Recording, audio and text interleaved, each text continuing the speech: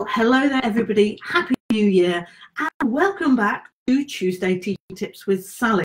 I'm afraid I fell off a bit in December because I went down with a cold, so that was the end of that. So my apologies for that. But as I say, Happy New Year, and welcome to the brand new world of 2020.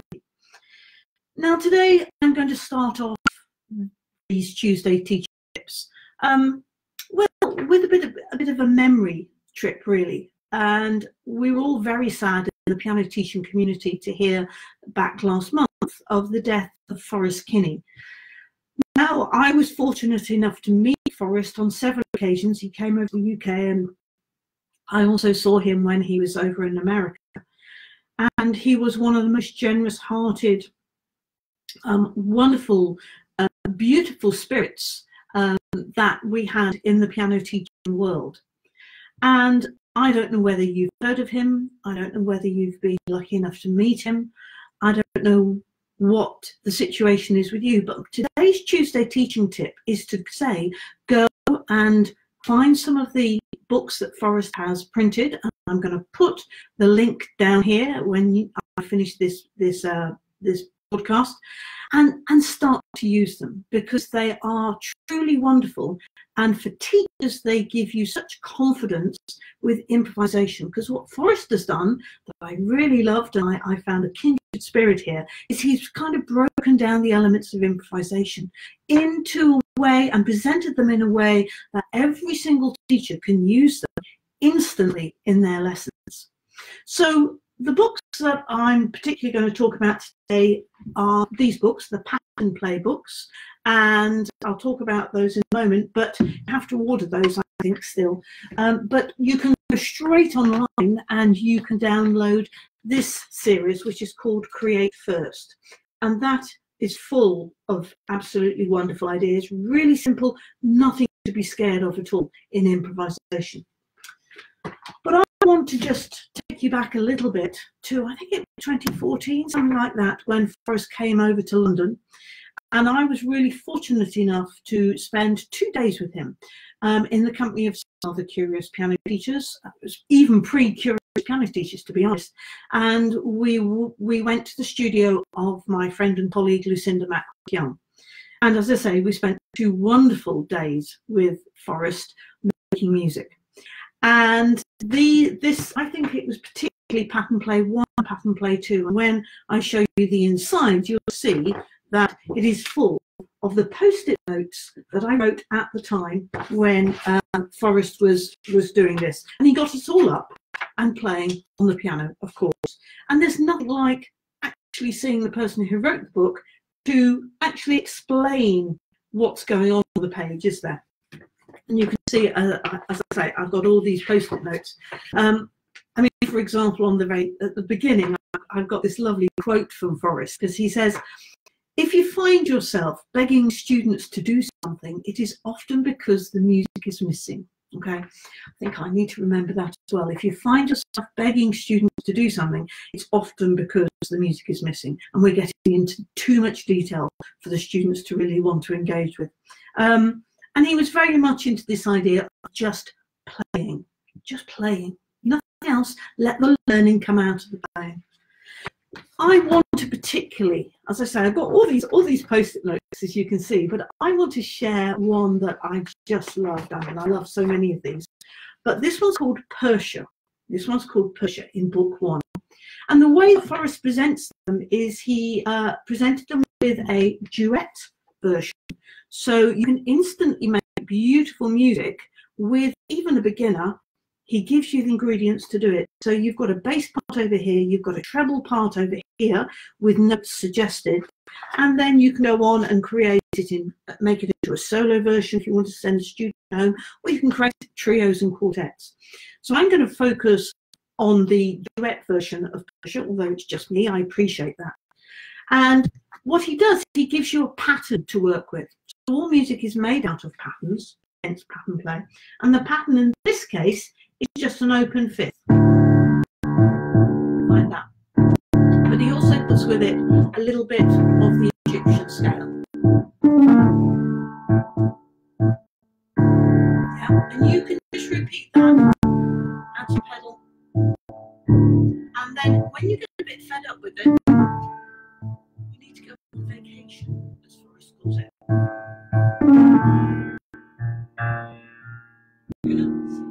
And then there's nothing like going home again. So we're going back to that. And that's it. You know, as the teacher, that's all you really need to do is keep up that really steady rhythm, that kind of throbbing, kind of drumming rhythm there, and change the pattern in vacation. Also on the first page, there are suggestions for how you can vary that left hand. You know? And he's not saying do it this way. He's saying here's some suggestions, so you can come up with your own version of it. You know.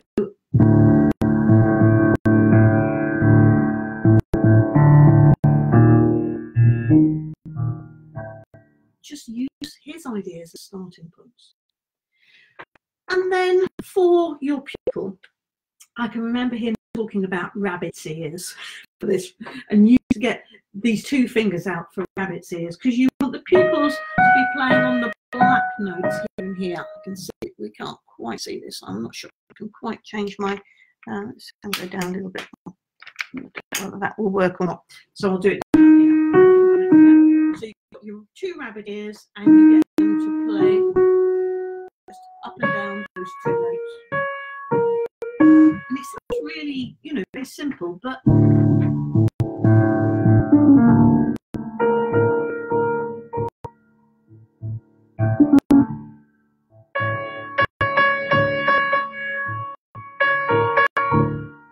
that's all they have to do. Even if they just do tricks and catch the mouse snake chance. And that's just with two notes. Ideally, you're going to get them to play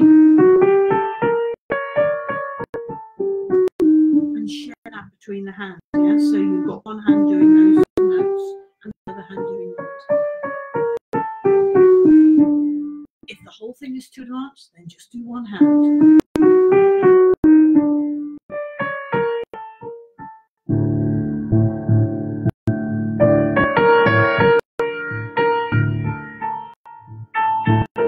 You'll use lots and lots of pen. You need lots of pen.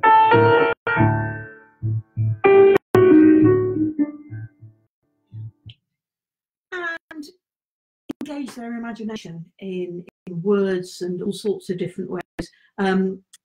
I started to think about magic carpet rides, and I you know, even produced a little sort of sheet to help them.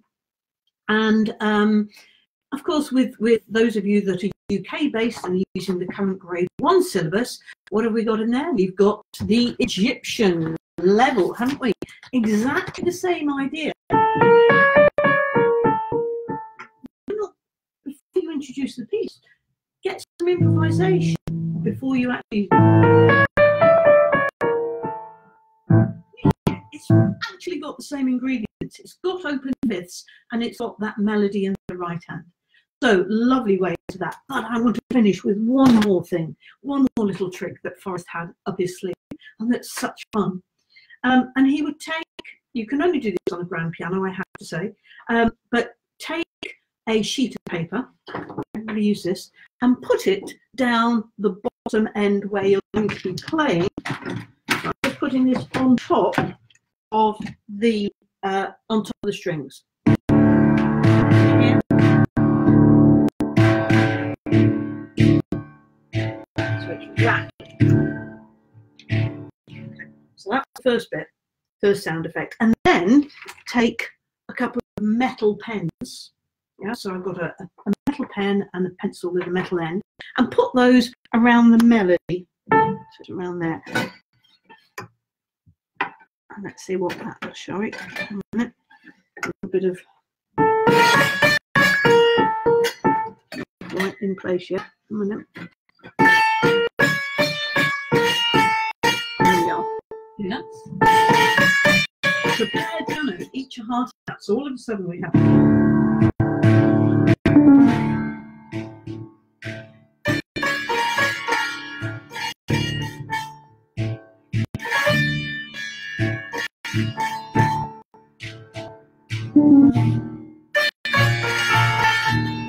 It sounds very janky.